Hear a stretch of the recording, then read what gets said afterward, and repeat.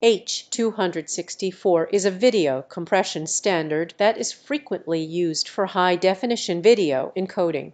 It works by dividing each frame of video being compressed into small blocks called macroblocks. Each macroblock is then analyzed and compressed using various techniques, including motion estimation, variable length coding, and entropy coding. Motion estimation is used to compare each macroblock to the previous frame and determine how the block has moved.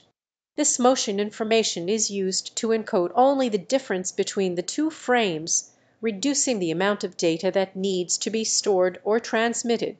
Variable length coding and entropy coding are used to further reduce the amount of data by assigning shorter codes to frequently occurring symbols. During the decoding process, the compressed data is decompressed and the motion estimation information is used to reconstruct the video frames. The reconstructed frames are then displayed to the user.